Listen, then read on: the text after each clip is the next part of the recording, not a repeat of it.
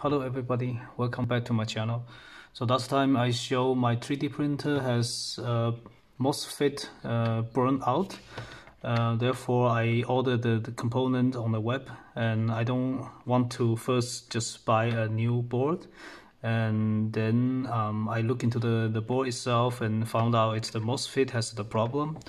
Therefore I ordered the component on the web. Now the component has arrived, so I need to I will then solder this component onto the board and then test out. So I have already unscrewed the board, so you can see it's here, the component which is used to control the fan.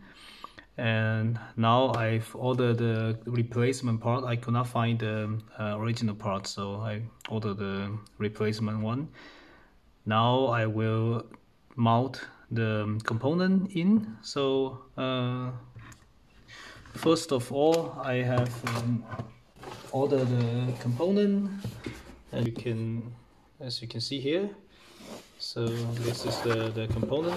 They just arrived right away. So I ordered a couple of components here. So yeah, this is actually the one I ordered. So it has a 30 volt and 1.4 ampere MOSFET N channel. So this is the one I'm gonna replace. Yeah, this is the for my hearing aid board, and this is for electrostatic protection. This is the one from Cypress. 20721. This is for my another Bluetooth board. I want to make a different one, and the good thing about this one is it supports the dual mode. So it supports the Bluetooth classic mode and also Bluetooth low energy. And this chip is also quite powerful. It has a 96 megahertz M3 cores inside, and also has a lot of peripherals. This one, it provides complete SDK. It also provides a lot of example for use. So therefore I decided to try it out for the dual mode, so that I can use it to connect to my cell phone, and in the meantime also do some audio processing algorithm. And yeah, this is the from Nordic Semiconductor 52832. This is basically the reason I want to build my own pick and place machine, because these are very small, 0.4 millimeter pitch. Because this one now it's quite hard to get, because in the most website or the distributor, you cannot get this one. So I found that only in the DigiKey you have some, and I have already ordered some from Mouser, but it's still pending. I mean, I will try to mount this one into the board.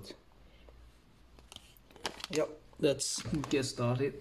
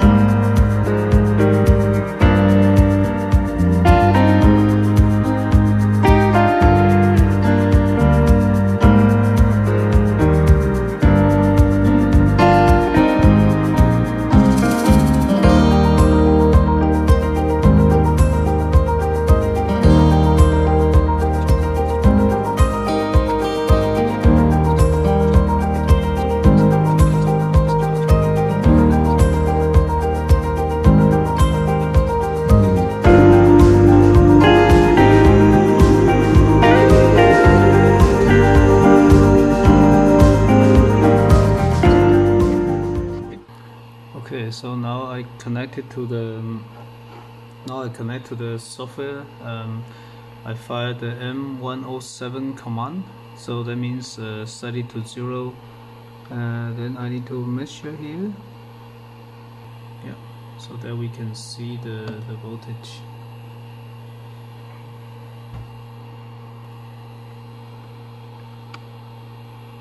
So I just need to measure this pin.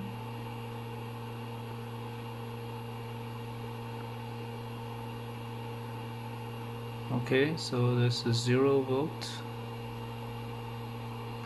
And now I'll try to switch onto certain value. 106. Let's start from small S40. Okay, now I send out some voltage here. 08,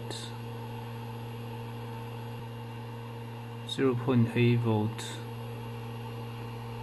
and if I say SAT and then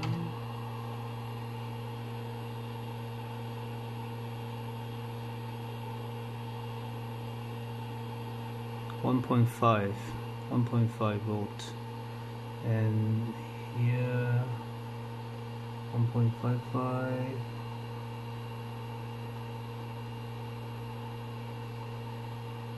Okay, so now I just need to measure the output.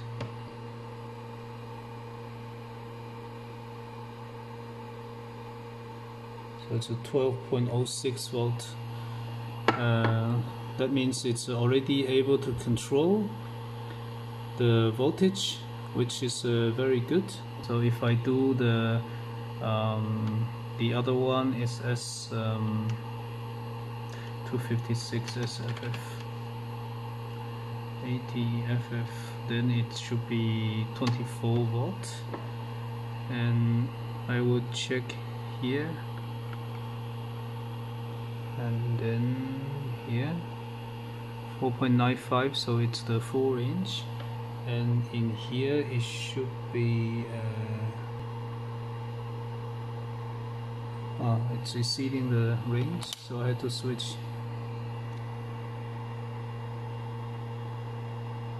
You see this 24 volt, which is good. So now I will turn off, shut it down, and then I will connect all the parts.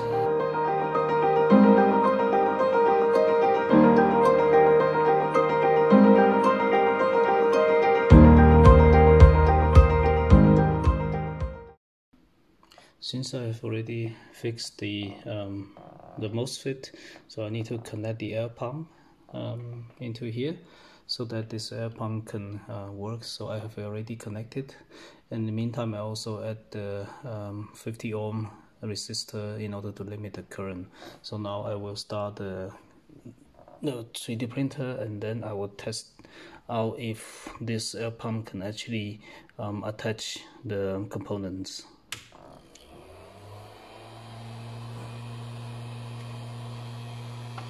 So I will also connect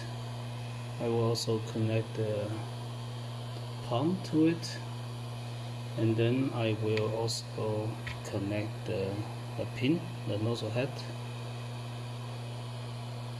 So now I have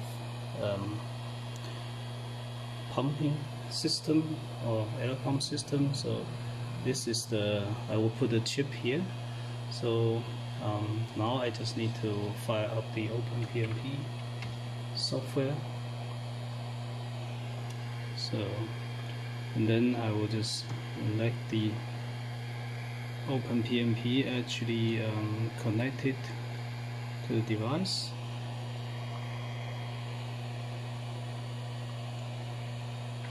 The M106 command, and then okay, now you can hear the sound is there, so you can see actually I can make it suck out the device, and now I can put it to N107.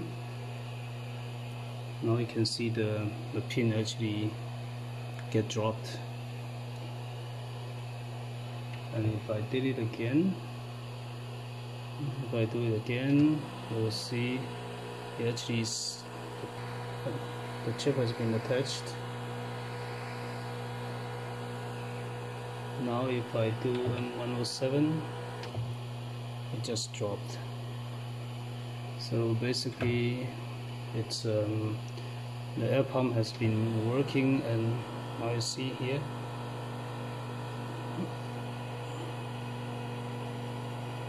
it has been attached to the head, and if I do 107, now it's actually working.